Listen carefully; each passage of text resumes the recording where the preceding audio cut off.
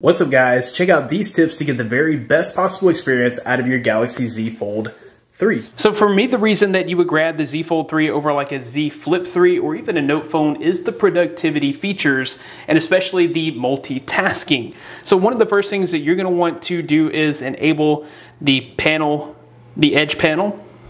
You'll go into settings, display, and then scroll down to edge panels and enable that. You do have a few settings here for edge panels. My favorite is the apps, and I'm going to show you why right now. So if we open up the edge panel, you see that we do have some various applications there, and this really enables you to easily launch a multi-view. So I can drag and drop an application onto the screen. All right, so say I want to kind of like watch the market while I'm talking to friends in social media. So I'll grab my Facebook application here and open up another window.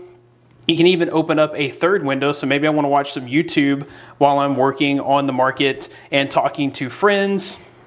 And then you can also rearrange this. So if you want YouTube over in the bigger window, you can just kind of arrange this around. Whenever you have this set up the way that you would use it most often, you can add that to your edge panel. Now whenever you scroll over to your edge panel, you can quickly and easily open up those multi-views. Be sure to like and follow for more.